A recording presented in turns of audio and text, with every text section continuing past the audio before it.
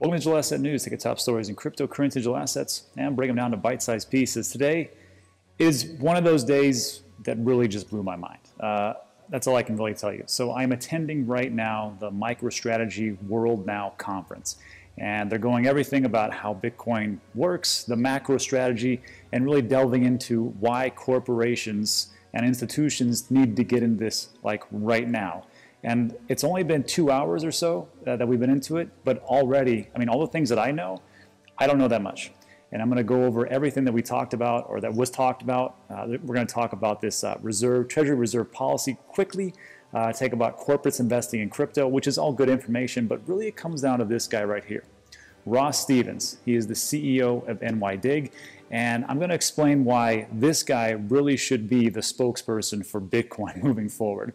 So we'll take a look at that, but first let's take a look at what's going on in the market. So today is February 3rd, almost high noon Texas time. Trying to get through this before the next session comes about. And I don't have a great memory. So what I did was I just tweeted out everything that I thought was interesting that was going on. So we'll just go over what the things that were said in detail, and we'll do that in a second. So right now, let's take a look at the market. So trade the chain. If you don't know, trade the chain. It's a pretty great format. It's good to see what's going on in the market, but it also does sentiment analysis and gives you a projected price range just based on news and what is going on in the Twitterverse, because in my opinion, this whole market's moved by news, and that's pretty much about it. All right, so Bitcoin, in the last 24 hours, up 6%. That's pretty good, 37,000, not too shabby. Ethereum, 10%. Ethereum might, at some point soon, break that $2,000 barrier. Let's hope so. Has Tether, and then Polkadot has flipped with XRP yet again, which is not surprising. I'm not really happy about what happened with the XRP pump and dump. Congratulations, it makes us look really bad. And that's it. So XRP, although, is still up 3% for the day at 38 cents, whatever. Cardano, up 6.66, but still maintaining around 44 cents. Hopefully get to that 50 cent mark, and that'd be great. Litecoin's up 8%, chilling. You know what? In all honesty, everything's up like massively today. Massive. Big for us, right? It's colossal for the traditional markets. We just call this a Wednesday. Nobody cares.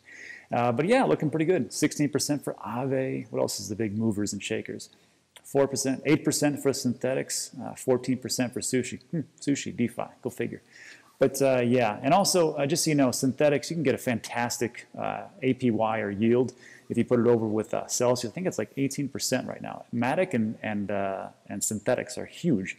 So look, everything's up in this entire market, and it was kind of what I was kind of thinking this would happen. I mean, with Bitcoin, I didn't realize it was going to triple over to the altcoins, but retrospectively looking back, I can totally see why that would happen. And this is a video that we did just, January 27th. And we talked about this event that's going on right now with Michael Saylor and Microstrategy. And I said, hey, they're going to get together all these institutions and all these corporations. They're going to pretty much just give them the playbook. And once they lay it out, there's going to be some huge FOMO going on. And just in the first 2 hours, what I listened to, I got FOMO. I was like, holy smokes, I haven't put enough money into this. But you're reserved, you know, dollar cost average, all that good stuff. But yeah, it is exciting. But we just have to, you know, take a step back and look at what is going on and just gobble up all this information that we can. So let's just break into what's going on. So this is today the Microstrategy World event, and it's 2 days. So our first days are pretty much Michael Saylor talking with some different guests, talking about how they did their strategy to acquire so much in microtransactions. And then tomorrow they're going to have more big people come in. You're going to have the Coinbases and the Krakens and the Geminis. And they're going to talk to all these people and just pretty much say, hey, this is how they do it. We can be your custody partners. We want your business. And they're all here. They're all here in one place. It's beautiful. And one thing that really struck out to me was Michael Saylor, when he was talking, he's very humble. I mean, usually in different interviews, he's kind of like, you know, he's just really loquacious guy, really talkative, really gets out there. But in this one, he was like, you know, I just really missed the boat on Bitcoin. I was like, what the heck? This is the guy that's saying he missed the boat on Bitcoin. It was pretty interesting.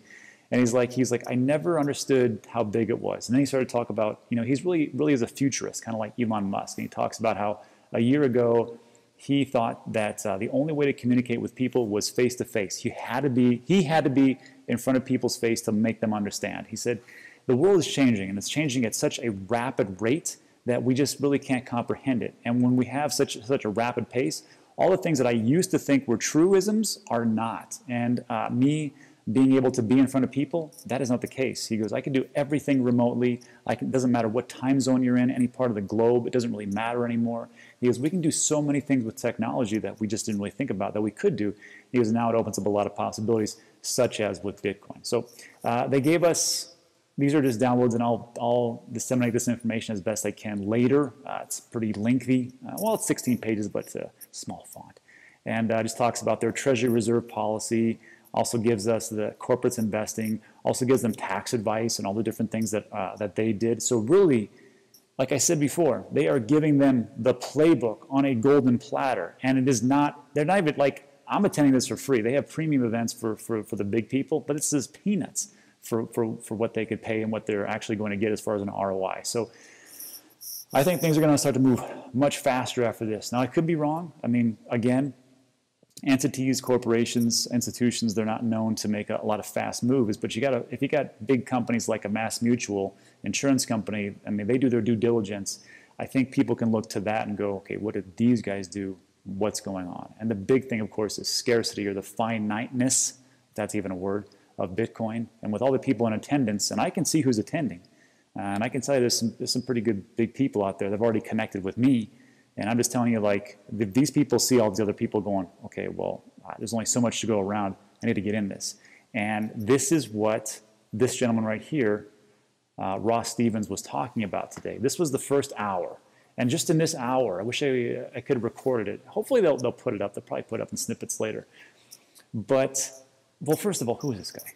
Who is this? Was he a janitor? No. So Ross Stevens, he founded NYDIG. And NYDIG, if you've been listening to the news lately, they're the ones that are really getting in for hedge funds and really getting into the allocation of Bitcoin, buying up Bitcoin, and being a part of that process. And they've got a pretty big order book. And just to give a little something away, Ross even talked about, he goes, look, he goes, we had 5 billion. We've gobbled up, what did he say, 2 to 3 billion, up to 5 billion. He goes, but by the end of this year, we'll have 25 billion worth of Bitcoin. He goes, and that's just us. And I'm like, here we go. Anyhow, he serves as its executive chairman. Ross also founded Stone Ridge in 2012 and serves as the CEO and member of the management committee. Ross started his career at Goldman Sachs after receiving his PhD in finance and statistics from the University of Chicago and his BSc in finance from the University of Pennsylvania at Wharton. Founded Stevens Center Innovation and Finance, University of Pennsylvania. So pretty smart guy. And when he's talking, I could totally understand. And there was things that the concepts and the history of money, which was fascinating when he took a look back all the way into Japan and China, and how fiat just has always crumbled, and the central banks, how they've made their mistakes. So there was all these different things that came about so quickly that I was like, you know what, I need to really, to jot my memory, or so I can jog my memory, I needed to write all these things down. And what I did was I just tweeted them all out, because that way I could tell you what the heck is going on and what he was talking about. So remember, this is me looking at this. These are big corporations. These are institutions. They're all hearing this same message. And this same message is going to really soak in. And again, like I've said before, I don't think that all these places are going to be like, okay, let's do it tomorrow. Let's get it done. There's going to be some like that. I think very few like that. But others will be like, wait, this doesn't make any sense to me. I need to really, digest this, give it to our legal team, our financial team, and see if this really works for us. And then some people won't do anything with it. So it's just like an adoption curve. So that's, I think, what's going to happen. So this was all the tweets I sent out. Let me just scroll down. Oh, yeah. For Steve. Okay. Oh, yeah, I made a joke here. I said Mike Saylor came out and he's dumping all his Bitcoin for Doge. Just kidding. Anyhow. And then, so the very first part where Ross is talking about, he goes, and it's true, he goes, this whole conference is about reserve assets. And what they really try to get into the heads of all the big CEOs that are attending, or even like small business or people in annuities or anybody with hedge funds, it's really about all the different assets that are out there, that if you are in fiat or if you are just in money, Ross even said it, he goes, we can't get out of fiat fast enough. As soon as that comes in, we are swapping it out for Bitcoin. And he even talks about, he goes, these days, he gave a good analogy. He said, when you first learn Spanish or when you learn French, you have to, transfer over the wording from English into French, and then you speak it, or English into Spanish, and you speak it. He goes, the same thing happened with Bitcoin when I first got into it. It was dollars to Bitcoin, and then I would put it down. He goes, but now everything is just in Bitcoin. And because of that, everything's in Bitcoin, everything makes total sense. And I can kind of understand where he's coming from. It makes a lot of sense, makes sense to me. And then he says, he goes, the CEO's question, and he's talking about all CEOs' question right now, sitting right here, is usually this: how do we change liquid assets into illiquid assets, and our illiquid assets into liquid assets? Cash is, so cash is not a liability. Cash is now a liability. And it's the truth, because look at what's happening with the quantitative easing, with all the different money printing that is going on. It is devaluing the dollar. So all these CEOs, these CFOs, or CIOs that are sitting on this mountain of money, it's on fire. Well, it's like sailors, like Michael will talk about. It's like a melting iceberg. So if they want to just sit there and just watch it evaporate, that's fine, but it's going to happen, especially with what is going on. I mean, we're going to have there's a bill, I don't know if it's 2 trillion or 3 trillion, which is weird to even say. I don't know if it's 2 or 3 trillion in these days, but that's just how it is. And if I say that so flippantly, I'm just an average Joe. Well, how is everybody else saying it? Oh, it's just $3 trillion. We'll just wheel it around in wheelbarrows or whatever else. All right. And then he talked about Bitcoin is the only form of money ever in existence that is entirely unaffected by demand. And it makes sense. Now, I own gold and silver. I know what gold bugs are going to say. Well, you know what, even there's more demand, we can't do anything. Well, that's not true. I mean, you can rustle up a ton of more people or even a new business and go, we want you to mine gold. We want to put more money into the smeltering plants. We want to put more money into the processing of gold so we can extract it from the ground faster and we can get it. You can't do that with Bitcoin. You just can't do that with Bitcoin. It's just like, Bitcoin's like, I don't care what you want. This is how much I'm going to give you. This is, it's all mathematics, and I can only give you so much per day. I think it's 900 Bitcoin per day right now, and that's all you're going to get. And the last one's going to be mined at 2140. So hope you got time, because I'm not doing anything. And then the last, moving on. He says, I didn't know this. He says, Visa isn't that fast. Final settlement actually happens in 2 to 3 days with your banks. When you buy coffee, there's a transaction. And we always think about TPS, the transactions per second. We talk about Visa being so fast at like 50,000 or 75,000 TPS or whatever it is. And we're like, oh, well, Bitcoin can never match that. But he says, that's not the case. He goes, you have to understand. He goes, the final settlement doesn't happen for 2 to 3 days between Visa and your bank. So right there, there's a little bit of credit going on, but there is a long time before there is final settlement. And he's going to talk about Zap and Jack Mayers. Is that his name? Yeah, I'll get to that in a second, about how they are able to transfer thousands, millions, tens of millions of dollars in literally no time across the world for free. And it's on a scaling solution, and it was pretty fascinating how they did it. And then he says, we believe that the value will depreciate over the next 10 to 20 years. Oh, I should have said, we believe that the value of the dollar will depreciate over the next 10 to 20 years relative to Bitcoin. So for us, it only made sense to move our cash reserves into Bitcoin. And there's this picture right here. Let me blow this up. I don't know if you've ever seen this, but I've had this image before. And it's the purchasing power of the US dollar, going back from 1913 to 2013. I can tell you right now, 2021, it's even gone even below that. So this is why we talk about how like your grandparents were like, I used to buy a car for a nickel, or whatever they'd say. And it's just the truth, because the purchasing power has gone down, and that's why we had to print more money. That's why salaries have gone up, but the purchasing power of the dollar has actually decreased. So this is a problem. 1913, we're at the highest point. 1933, FDR's executive order makes it illegal to hold gold, and they started to confiscate it. 1944, the Bretton Woods established the US dollar as the world reserve currency, which you think would be pretty positive, but still went down. 1971, Nixon totally took us off the gold standard, and here we are at 2013, the latest one. I'm sure there's a new one, at a nickel as opposed to $1. So that is the problem right there with what's going on. So when he was talking about this, I'm like, well, that makes sense, because, I mean, if you just, like, again, if you just have it in dollars and the purchasing power is going down, they know it's going down, but there was no other options before. Even in 2017, a lot of these corporations were like, I am not putting it into Bitcoin, because that is unproven. It could go to zero. It is highly volatile. And but now that's all changed. And this is why I have believed that 2021 is a huge year. And when he says it, when he puts it out like this, even to me, who has a cryptocurrency digital asset channel, it makes total sense. I mean, like beyond a reasonable amount of doubt. And I think that a lot of these CEOs, CFOs, CIOs are looking at this going, okay, I get it. It might take a little bit longer, but if they just watch this again, make a lot of sense. And then he says the most important decision all CEOs will make in the next 10 years will be if they should move over to Bitcoin and make it the standard. Right now, very few will say that. It's the most important question they'll face, but it will be. And I can see that because your job as a CEO is to make the shareholders happy. And if the dollar amount, the purchasing power doesn't go as far as it used to, well, it's kind of hard to buy equipment, to buy staff, to buy whatever you need when the purchasing power goes down because you're sitting on cash.